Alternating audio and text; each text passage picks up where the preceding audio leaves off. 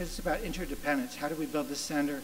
We formed alliances. I formed one with Janet. I formed one with the builder. I formed with Sean, and try to form alliances with everyone.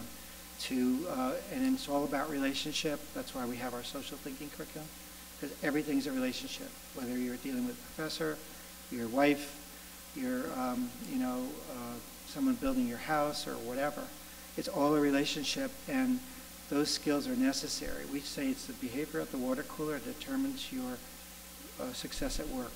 And what we mean by that is not that you're a good BSer at the water cooler, but that you form relationships and just don't sit in your cubicle and not talk to anyone, or just go home when they say, oh, we're going to go out for a drink after work. Do you want to come? You say no, because you're focused, so focused on what you...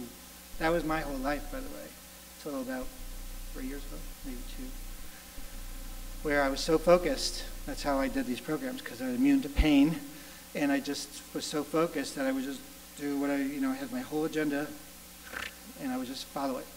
So when someone said, hey, do you want a cup of coffee, you want to sit down? I didn't do it.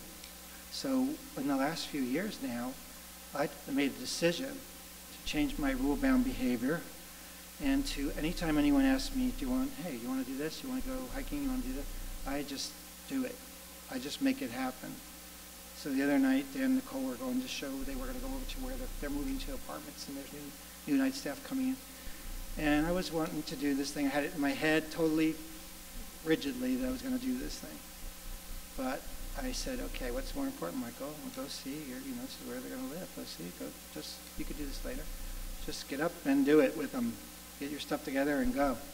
And so I made a compromise. I wanted to go out on the bike, so I took the bike on the BART and went to see their thing, and then I took off on my bike. And so I did both at one time.